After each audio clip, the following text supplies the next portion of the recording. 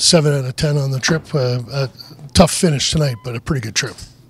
Yeah, no, I think that's a big part of kind of building our game. For me, it's kind of just making sure that I'm, getting used to the life on the road, and making sure I'm helping the team win. It's a fun road trip, and we're looking forward to getting home. A good start for you guys, which is something you'd struggled with a little bit on this trip, and you got up 1-0. Obviously, they're going to push, and they did. Yeah, no, they obviously have a high-powered offense on their squad there. Kudos to Hillsy tonight. He stood on his head. Unbelievable game by him. We'll obviously look at some things, and we'll get ready to go at home.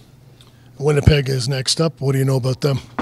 Well, you just look at their record, and you see how they've started the season off, and we've kind of had them circled for a while. We know who we're chasing, and it'll be a fun game for sure.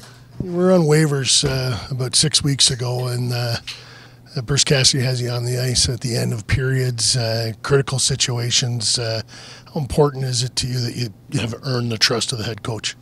Yeah, I think that's kind of just been a dream of mine, and something that I've always strived to be. Somebody that coach has trust in. For me, again, just trying to be a very, very reliable player, and I'm very, very fortunate to do it here in Vegas.